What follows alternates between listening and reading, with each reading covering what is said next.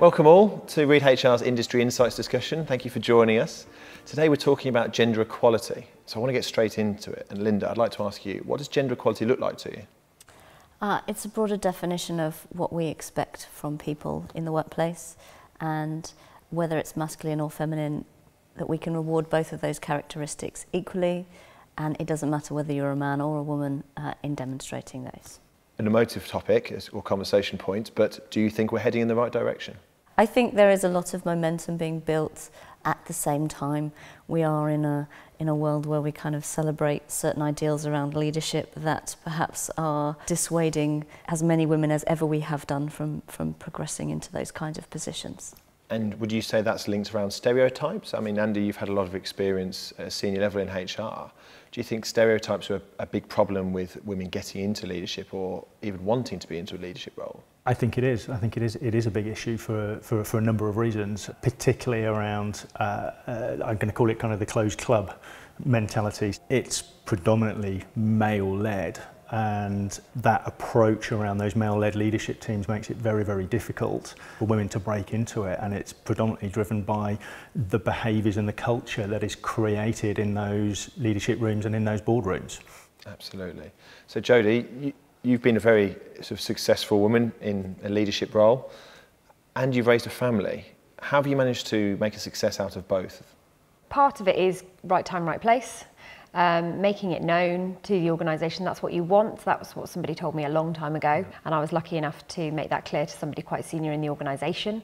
You know, I probably do more in the time that I have right now in both sides of my life. I'm more efficient, it's probably fair to say. It's a classic stereotype, but it's a horribly incorrect one that all women in senior leadership roles have to be these hard-nosed characters.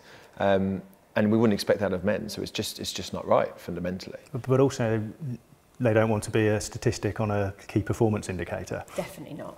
And I think that's some of the challenges as well. When you asked Linda the question, is it working or not? I think yes, it is very much in terms of putting out there the issues that need to be talked about. But no, because it's shifting towards to be a number on a KPI sheet. So a lot of companies are going out there and putting it out that they want to have 50-50 men and women at a leadership level by X date. Now, the question is, A, is that enough? But B, how can you actually affect that at a real grassroots level? I used to be, from very early on in my career, very much about it should be on merit, and you know, we should be promoting people who are right for the job. And I've changed my view about this because somebody pointed out to me that people don't get into senior positions necessarily entirely on merit. Their potential, their network, their ambition, who they know, these are the kinds of things that often help people get into senior positions. The fact that they put their hand up. A lot of the time when you get promoted, you haven't really got a clue what you're doing for the first 6 months. You have to figure it out, and you learn a lot from doing that. So we're not talking really about going for, it has to be the right person for the job. It's a number of things, isn't it? Yeah. And you have to have people in the organisation to almost encourage those people to apply. If there's a vacancy, you know, are people reaching out to a wide range of people and saying, have you thought about this? So that's a really interesting point about what women can do now and what companies can do now to try and make that initial change. I feel like it's very much a grassroots issue here. What kind of things do we think we could be doing at sort of school and even recruitment level to be trying to change this so that we don't end up in the same place in 20, 30 years' time? There's a lot that organisations are already doing, talking to schools, sponsoring things in universities.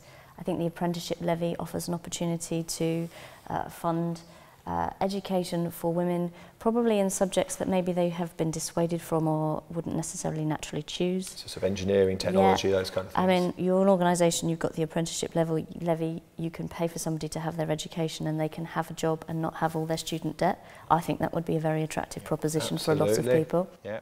And whose responsibility is it to do that? Everyone within the business, I would everyone in the world. Yeah, exactly. In terms of from those bits, I think HR play a really key part in that. I don't think it's just down to what are the tasks that need to be done. I think it's a strong influence around the leadership table and the board tables to invest.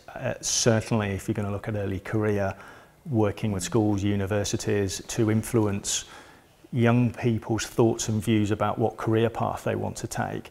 Takes time, it takes money. For me, it starts with HR. I was talking to a colleague the other day on International Women's Day actually, and she used a fantastic phrase that I really liked, that it's a business issue, not a women's issue. Correct. Yes. Yeah, I agree. There's a horrible stat out there that only 24% of senior roles are taken up by women. This is something that's going to take a long time to change, but what is some advice you could give to women themselves on how they can go about changing that?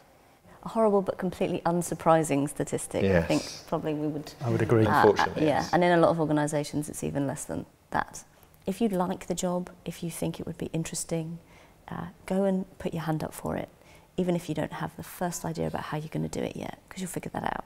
Women tend to be less close to kind of senior leaders within the organisation, so go and find people who can help you. Those are two things that women can very easily do that will start to make a change and start to see changes for other women.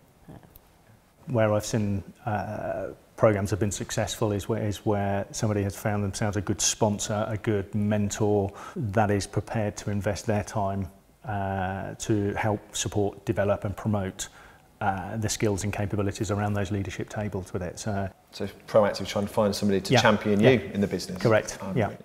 And Jodie, what would you say? You've been there and done this, so what would your recommendation be? I would just say have the confidence to understand who you are as a person.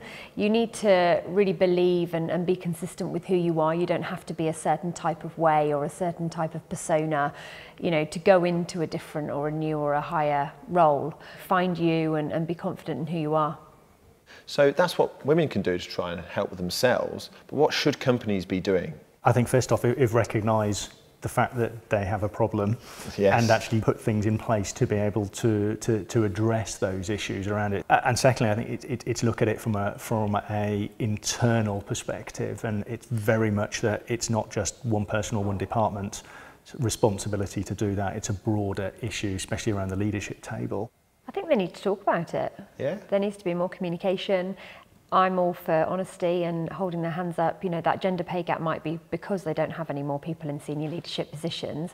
So acknowledge that and say that we'll work towards changing it. Nobody's expecting anything overnight to happen. One last stat I'd like to share with you before we wrap this up. If the gender pay gap continues closing at the rate it's closing at the moment, we wouldn't see it hit 0% until 2117. I think, and I'd assume you'd agree with me, that shows that we're not moving anywhere near fast enough. So on a pay scale point of view, so just purely looking at the income, what are companies doing wrong and what's leading to this big gap? Yeah, it makes me so sad to think that our daughters are still going to have this issue if we don't pick up momentum on it. Absolutely. There's equal pay for equal work. You know, that should be relatively simple to sort out. Then you have the question around seniority of women within organisations. That is something that organisations can do something about. It's going to take a little bit longer, but you can do something about that. Then we have the point around what are so-called men's roles and women's roles, and women's roles and women's work tends to get valued less than things that typically men are attracted to doing, and that is a much bigger societal issue. But organisations, I think, can have a very real impact on that by showing us the way. Absolutely. Well, it's been fantastic to talk to you. We could probably talk about this subject for hours. It's a fascinating subject. But thank you very much for your time. This was extremely interesting industry insights for us. And I look forward to speaking to you again soon. Thank you very much.